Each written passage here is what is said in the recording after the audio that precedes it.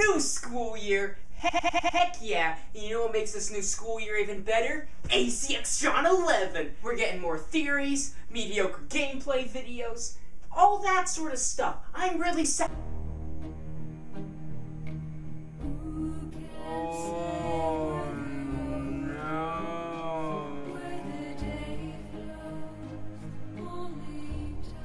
Oh no!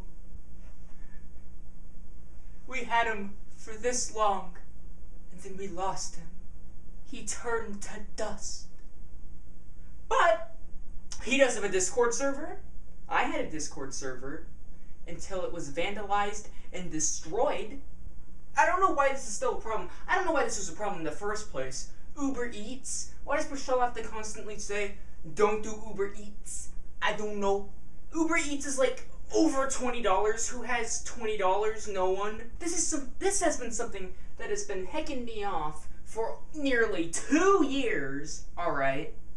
And there's a lot of stuff that's been hecking me off for over 2 years that I haven't made a video on. But this particular thing is the buses. And you're like, Ryan, what's wrong with the buses? You're just really dumb.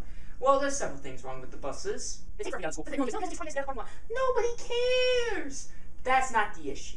Alright. Issue is, the first year I was at Thunderbird, we had a nice big bus. It was an old bus, but we had a big bus. There was room for everyone. And then the school's like, we should get a new bus. And that's fine. If you have space in the budget for it, or if it's necessary, then sure, get a new bus. But this bus, alright. This bus was a smaller bus. And on the big bus, we were already a little bit tight at times, you know? So, second year, sophomore year, we have the smaller bus, but it's a newer bus. And we had a problem, alright? There's too many people on the bus, alright? There weren't enough seats. We had to add 3 people on the seats, and these aren't the biggest seats in the world, you know? Just a school bus. So we had 3 people in some seats. Some people had to sit on the floor, and it was just madness. So all the people in the aisle had to get out of the bus, let the people in the seats get out, and then the aisle people would have to get back in the bus, and the bus would go vroom away. And the district's like, okay, we made a mistake buying a smaller bus. Let's fix this by getting one route and moving it to another bus. And this splitting up the route with another bus, that caused a lot of confusion. It wasn't communicated well. But that's besides the point. And even after that, the bus still had too many people.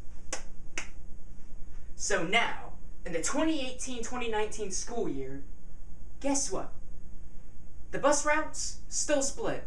We still have a smaller bus. And you want to know something? There are still too many people on my bus. Alright, we need a bigger bus. You heckin' moron. Who thought it was a good idea to get a smaller bus? It's like, oh, it's a newer bus. I don't want to spend the extra $20 to buy a slightly bigger bus. Now I have to spend more money and buy an entirely different, newer bus. Because you have all of these people on a bus, you know, there's all the heat and the chaos and the noise. It's just madness, alright? You need to get a bigger bus, alright? Bigger bus. How hard is it? It's not that hard. It's not hard at all to get a bigger bus. You just need a bigger, heckin' bus. Thank you for watching.